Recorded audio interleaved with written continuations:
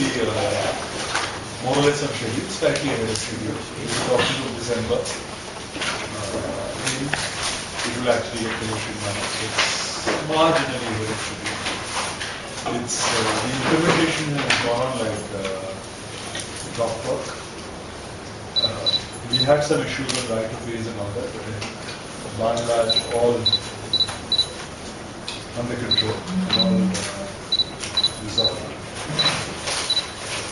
We could have commissioned maybe 2 or 3 months earlier had it not been for right of way issues. But having said that, we are on time, so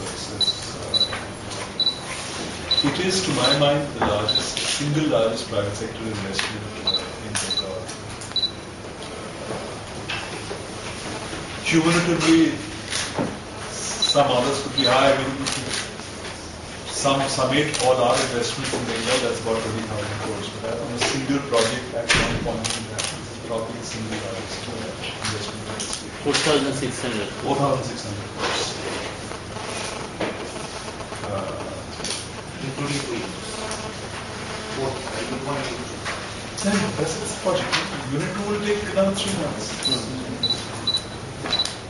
So, I think what we're very proud of is the evacuation, the towers.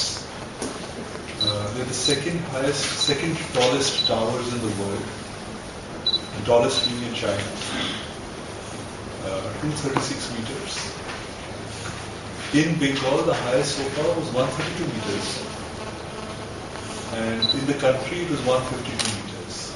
So this is really like something that... 132 meters. This is 236. So, and the distance is about 1.5 kilometers that it will, the electricity will go through. The width. Of the river. The river. So it's a wonderful plant. We've tried to share some images with you all so that you all get a flavor of what it looks like. It's completely modern. It's brand new. We've given you details of our vendors. The basic plant comes from Shanghai Electric. Hunjloy was the EPC, contractor. So I think it's probably one of the few plants which have been commissioned on time. In power, many projects do not get commissioned on time. There are lots of issues. We've spent 900 crores plus on the evacuation. So 4,600 crores, 900 plus crores goes on the evacuation network.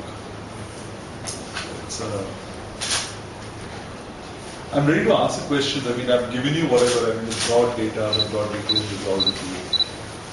You have set up a rehabilitation village. We have set up a rehabilitation village. Also, for which we've given you some images to see, give you a flavor of what we've done.